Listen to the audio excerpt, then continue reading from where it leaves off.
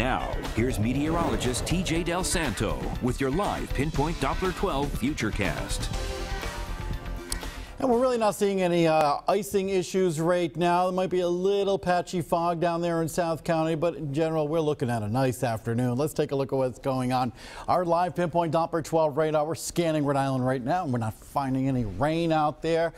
The high clouds continue to work their way into southern New England, and we're going to continue to see that throughout the afternoon hours, just kind of dimming that sunshine, maybe a milky appearance to the sky. Providence right now is at 45 degrees with a wind from the south-southeast at 12 miles an hour, and mostly cloudy skies being reported, but just lots of thin cirrus clouds. Gloucester at 45, Newport 44. Gloucester just went down to 44. New Bedford right now is at 47. Temperatures elsewhere. Taunton already up to 48 degrees. We've got 42 in Charlestown, up in Smithfield, 44 degrees right now. Pecasset Bay Retirement Living in Johnston off Hartford Avenue, 47 with a wind from the south-southwest at 5 miles an hour. Satellite radar picture showing really not a whole bunch going on across New England. A little patchy fog and a lot of these cirrus clouds streaming northward out ahead of an area of low pressure that's going to be working its way northward, but staying far enough offshore that we're probably not going to be seeing much,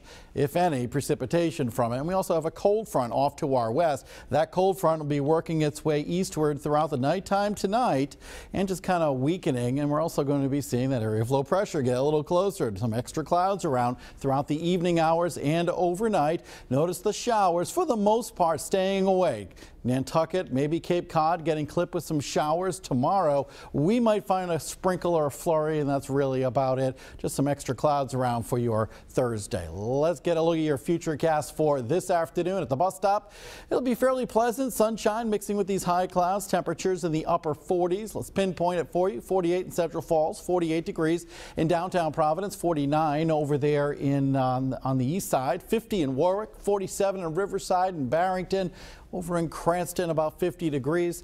Let's take you down to the south coast. Down here, temperatures in the mid to upper 40s, 47 degrees in Westerly, 46 Charlestown, 49 degrees in Wickford. Let's take you on up into northern Rhode Island. Temperatures over here, about 47 in Burrillville and Scituate, Johnston, about 49 degrees in Cumberland, 48 southeastern Massachusetts. Between Fall River and New Bedford, we're looking at high temperatures around 50 degrees with a blend of sunshine and clouds. The evening commute, giving it the green light, a lot better than this morning. No icing issues, mainly clear skies, going to be dry with temperatures falling back through the 40s. Here's that live Pinpoint Doppler 12 7-day Futurecast, and we are expecting to see some extra clouds around on Thursday, about 44 degrees, so a little cooler.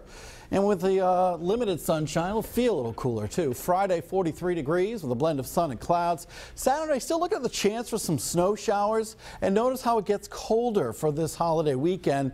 30s on Saturday, Sunday, and Monday, although nothing extreme there, nothing like what we had last week. But it will get noticeably colder. It looks dry for Sunday and Monday. Late in the day on Tuesday, it's possible we could be dealing with some more rain and snow showers. Don't forget to take the live Pinpoint Doppler 12 Futurecast, all your breaking news and video with you.